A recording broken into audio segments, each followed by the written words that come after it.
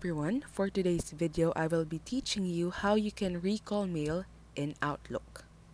First, open a web browser on your laptop or desktop, then search for Outlook. Once Outlook is opened in your browser, just make sure to log in to your account. Loading and logging in might take a while, so just remember to be patient.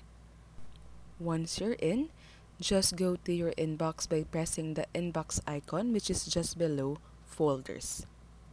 Then go to your sent items, and here click the message that you want to recall. So for example, I'll click this message that I have, and then on the top part of your screen, you'll see a move to button.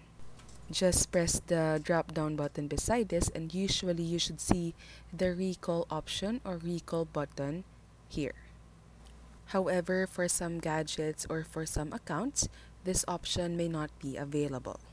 So another thing you can do is press the three lines at the right corner of the message you just sent, and then look for the recall button or recall option. And that's basically it for this tutorial. If this video helped you, as always, don't forget to press like and subscribe.